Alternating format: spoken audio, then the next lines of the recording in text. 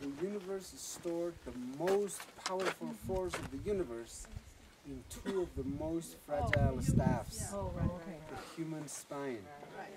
There are some whitey ceramics of the coastal area that show the two staff.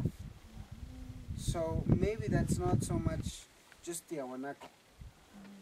And yesterday in the museum with some people we were watching at the Lord of Sipan with a staff that at the top, you know, it has the constellation above the three Marys, the belt, Orion's belt.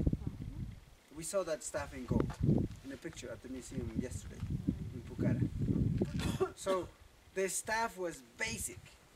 Even in our legends they speak of the staff being power, you know, being a symbol of power. So you had to have a staff.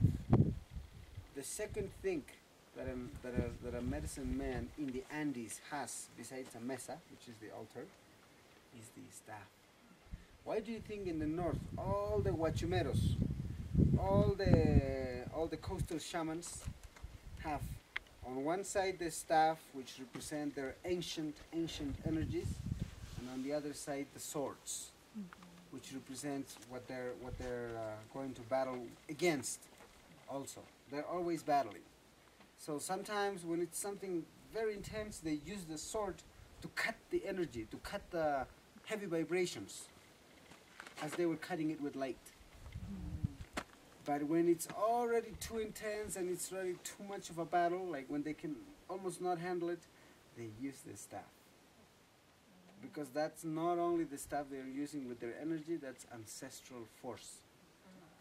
So you would have to have a staff in the Andes to become a very powerful healer. Maybe that's why their gods always had a staff, to the point that the sun god had two, which was the man and a woman. Isn't that cool? This culture, traditions in the planet, and not only in this planet, but even our times in the stars, because we were first stellar beings. If you ask anybody, you know, where we come from, in the communities, they'll tell you the stars. That's our origins.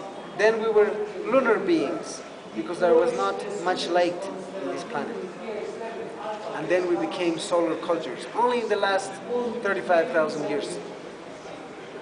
Recently, just yesterday.